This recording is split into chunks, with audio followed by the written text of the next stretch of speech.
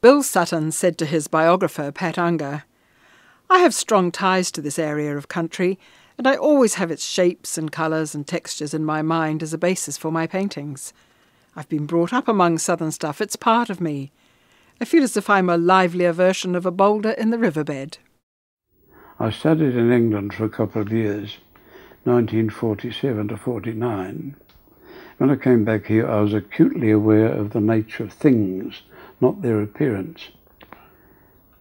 The way gravel crunched under your feet when you walked, the way grass seed stuck in your socks. I got in amongst it and said, this is what it really is like. And it makes a difference to one's painting.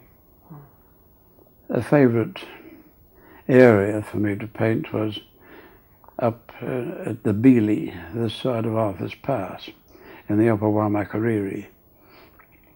I stay at the pub there and walk across the river and up stream several miles to Turkey Flat and lie on the long grass and tussock there, and the nor'wester sweeping over it.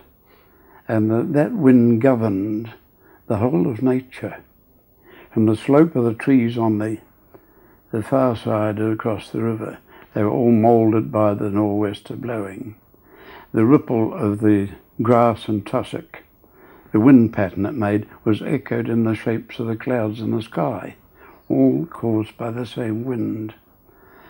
And even the lay of the shingle and boulders in the river, offering its line of least resistance to the force of water that the nor'wester released up country, up in the tops. That one thing governed it, and by seeing the results of a force like that, you infer the force itself, you paint the wind itself. And it became part of my, I wouldn't say repertoire, that's a vulgar word to use when you talk about painting.